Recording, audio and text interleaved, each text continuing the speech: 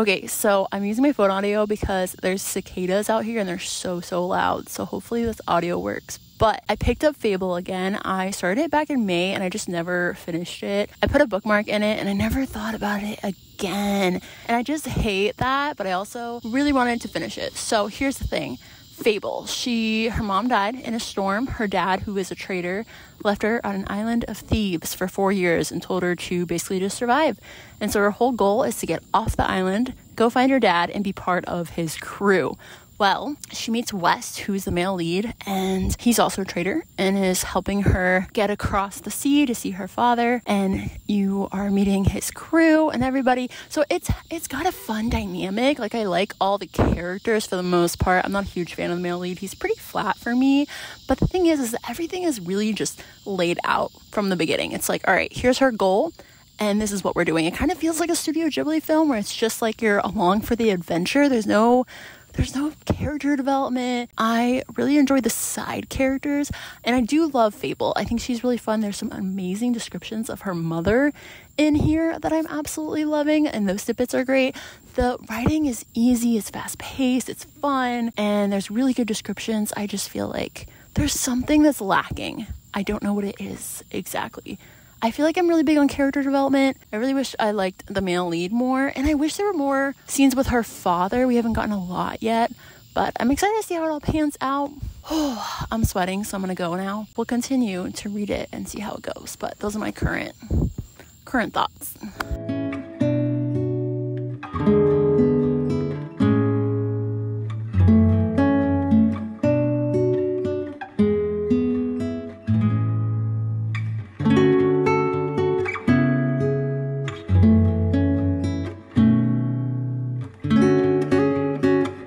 Alright, so I finished Fable, and my final thoughts are, I overall enjoyed it. I really liked them out in the open water, the whole ship, all the crew, all of that was super duper fun, and I just loved the descriptions of everything. If you're looking for a pirate book and you don't know where to start, I would start with Fable, and then I would check out Trust of the Emerald Sea by Brandon Sanderson. That one is also a great pirate book, very different dynamic. I personally like Trust of the Emerald Sea more, but I thought this was a fun adventure. What I wish we had more of, I wish we had more scenes with her dad. I get it, she's trying to get to him, and then we eventually get there, and I just wish there was more with him. He's so mysterious, and I think that's the point of his character, but I just wish that we had more of him. I think you can still have more scenes with the character and still make them mysterious. So I just felt like it was too little of him. There's some childhood snippets in here, some snippets of her mother, and I love the snippets of her mother. Those are so fun. I wish there was more from her childhood. There was a few flashbacks, but not enough for me to get a grip on everything,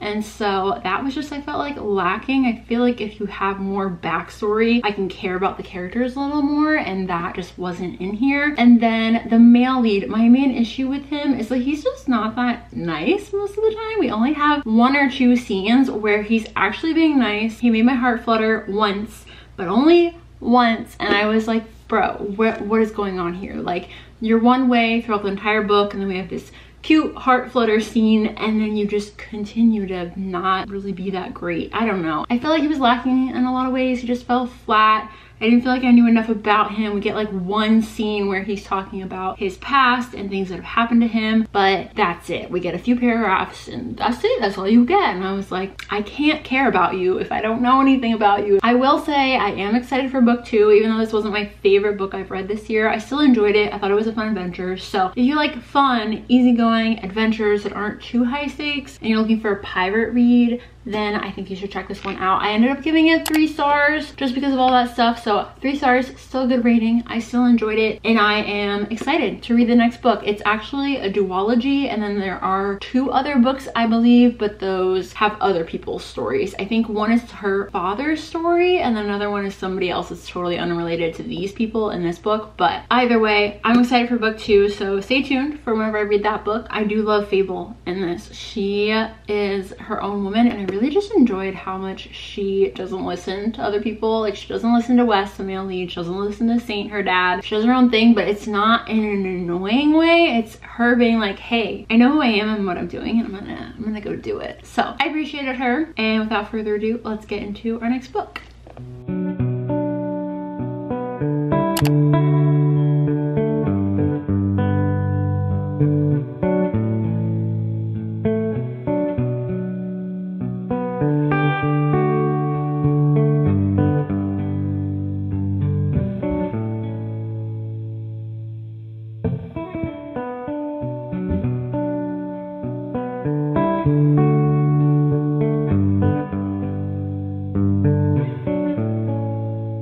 Okay, so I read Nora Goes Off Script yesterday. I read it in a day, which is absolutely crazy, but it's only 257 pages, so it goes by pretty fast. So this book is about Nora. She's in her 40s. She has 2 kids. She's divorced, and she writes screenplays. Well, she writes a screenplay about her divorce to her ex-husband. Anyway, so Hollywood sends their people to her property, and they film the movie at her property. After the movie is done being filmed, the main actor of the movie stays at her place for a couple weeks because he just has some stuff going on and he wants to process it and be out in nature, and he loves her property. So it's about them falling in love. For me, what didn't work well in this was up to page 140 you have them being together, they're being cutesy, he's going to the grocery store with her, they're watching the sunrise on her porch, they're doing just very basic things, but he hasn't done those things in a while, and so it's cute and it's fun and romantic because he's doing day-to-day life with her and he's doing things with her kids. He's helping her son with a play at school, and he's hanging out with her daughter, and she is on guard a bit. She's like, I hope my kids know that he's gonna leave in a couple of weeks and that because he's an actor he can't stay. But meanwhile, she's falling in love with him and she's like thinking, hopefully this could work, but I don't know, maybe it won't. The problem I had with Nora and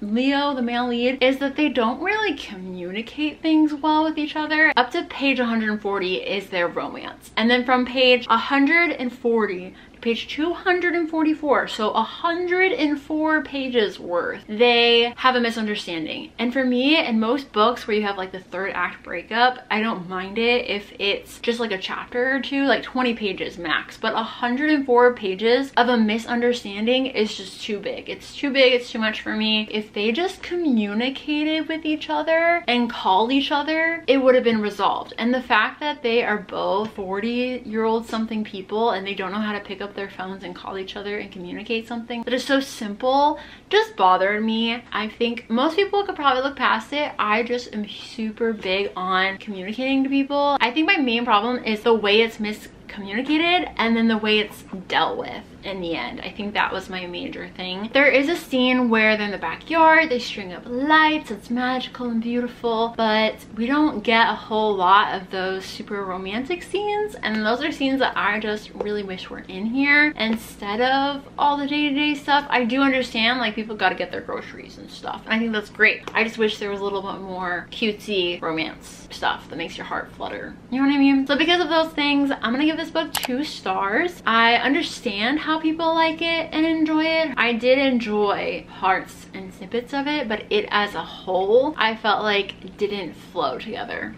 super well. So if you don't like miscommunication for more than 20 pages, then this probably is not the book for you. But if you don't mind miscommunication, if you like books with kids, I will say the kids are written really well in this book. Usually I don't like books with kids because they're just written in such an annoying way, but these kids are really fun and sweet and loving, and I just really appreciate her writing them so well. So without further ado, let's get into our next book.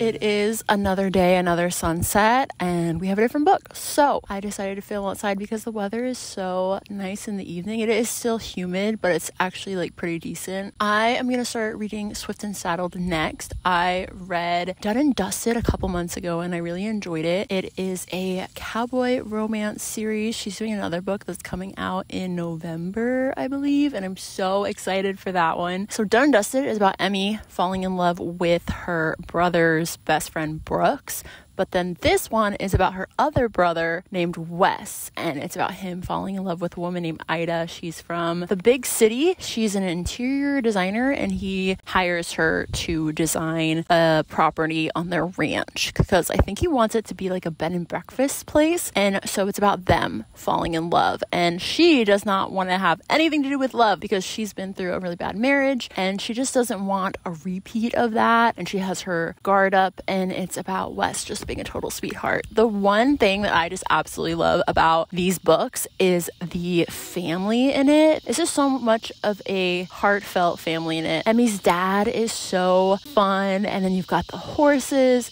and the ranch, and it's all just so fun. Like, it's got good vibes throughout, and you just can't help but love all the side characters. And so I'm excited for Wes's story because he's like the sweet smiley brother golden retriever, I think, whereas Gus is more frowny and serious. So I am excited for the other romance coming out in November, but I'm really excited to read this one and just come back to a familiar story where we have some of the same characters, if not all the same characters from the first book, but now we have Ida being involved, and just seeing all of them interact with her and the love story, I think is just going to be super duper fun. So I'm going to get to reading and then I will let you know my thoughts, but I'm already excited. Like, I feel like this one's going to be really good. So I will let you know my thoughts once I've read a bit more.